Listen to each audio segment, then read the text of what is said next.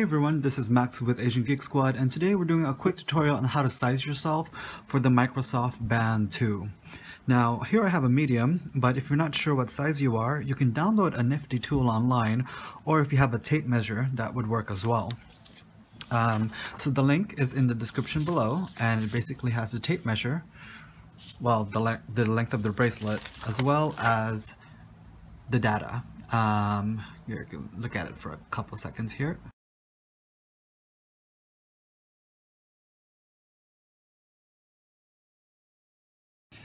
Okay, so let's just go ahead and cut this out.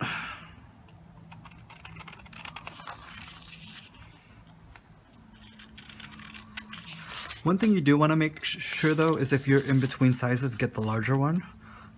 Simply because the bracelet itself, the indentation inside, I'm not 100% sure if that's accounted for.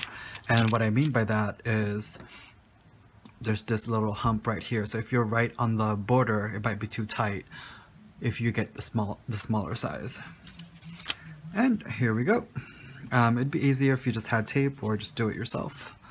Let's see here. So just wrap it around, and here we go. So you don't want it too tight, so if I choke it, I can go at a small. But comfortably I am a size medium, which is the size of the band that I got.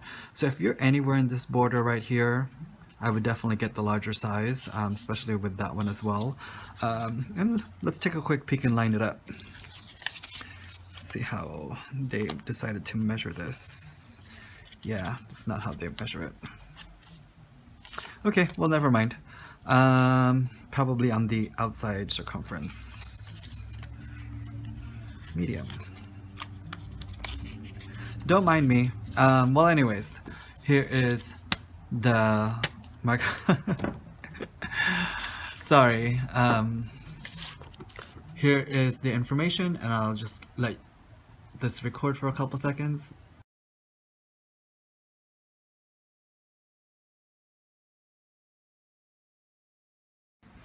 Alright, well, if you guys have any questions, feel free to leave me a comment and we'll definitely get back to you as soon as we can. Alright, well, thank you guys for watching, and hopefully you guys get your Microsoft Band 2 soon. Alright, take care. Bye-bye.